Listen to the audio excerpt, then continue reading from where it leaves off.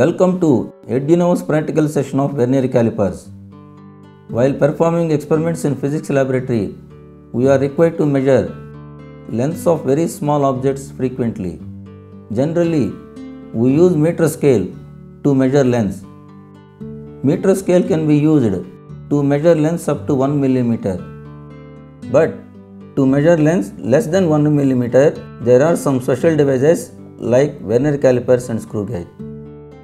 Aim: to determine the volume of given cylinder and sphere by measuring length and diameter with the Vernier calipers. Apparatus: Vernier calipers and sphere.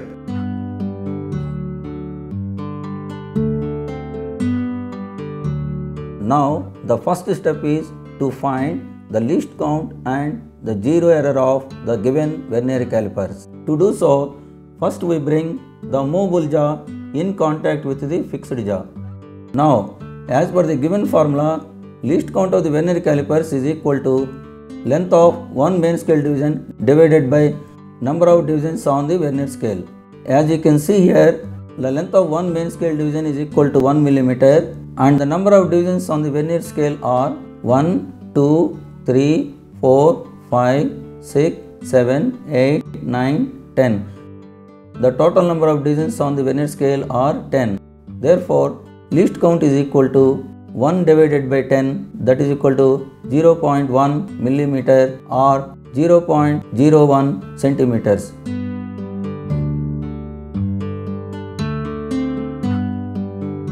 Now, after determining the least count of the given Vernier calipers, we have to find out the zero error if any. Bring the movable jaw to come in contact with the fixed jaw. Now observe zero of both the scales. Here zero of the main scale is exactly coinciding with the zero of the Vernier scale. Therefore, there is no zero error in this Vernier calipers. Repeat the same procedure for 3 times and confirm the zero error. If the zero of the Vernier scale is to the right side of the zero of the main scale, then there is a positive zero error. If the zero of the Vernier scale is to the left side of the main scale, then there is a negative zero error. Therefore, we need to calculate zero correction accordingly as explained before.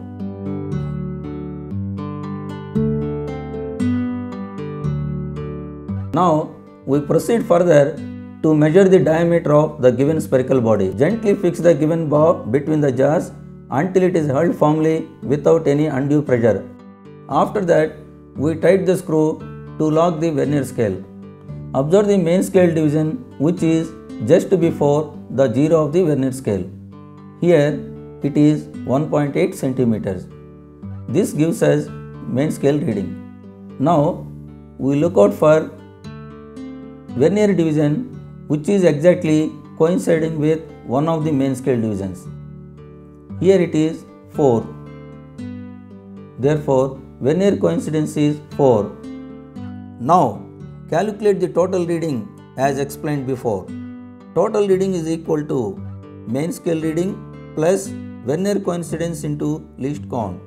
That is equal to 1.8 centimeter plus 4 into 0.01 centimeter.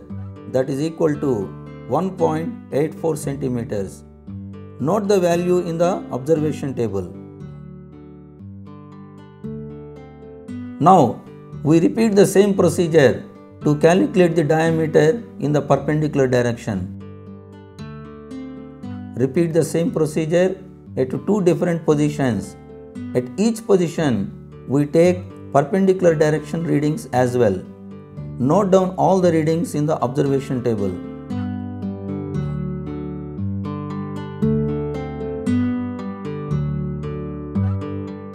Value of one main scale division S is equal to 1 mm or 0.1 centimeters. Number of divisions on Vernier scale N is equal to 10. Therefore, least count is equal to S divided by N, which is 0.1 divided by 10. Therefore, least count is equal to 0.01 centimeters. Zero error is equal to nil.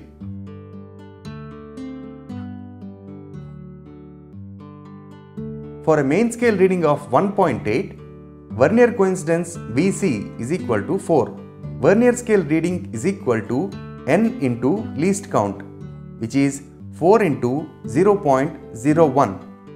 Total reading A plus B is equal to 1.8 plus 0.04, which is 1.84 centimeters. Similarly, the readings for different positions of the sphere are: mean diameter of the sphere D is equal to 2r, which is 1.845 centimeters. Mean radius of the sphere R is equal to D by 2, which is 0.9225 centimeters. Volume of the sphere V is equal to 4 by 3 pi r cube, which is 3.28 centimeter cube. For a main scale reading of 9.6, Vernier coincidence VC is equal to 5. Vernier scale reading is equal to 0.05 centimeters. Therefore, total reading A plus B is equal to 9.65 centimeters.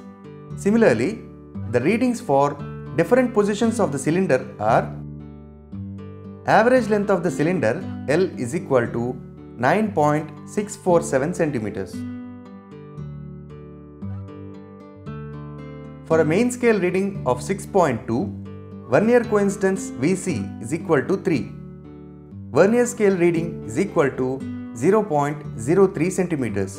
Therefore, total reading is equal to 6.23 centimeters. Similarly, the readings for different positions of the cylinder are: average diameter of the cylinder D is equal to 2r, which is 6.235 centimeters. Mean radius of the cylinder R is equal to D by 2, which is 3.1175 centimeters. Volume of the cylinder V is equal to pi r square L centimeter cube, which is 3.14 into 3.1175 whole square into 9.647, which is 3.14 into 9.71 into 9.647, which is 294.3 centimeter cube.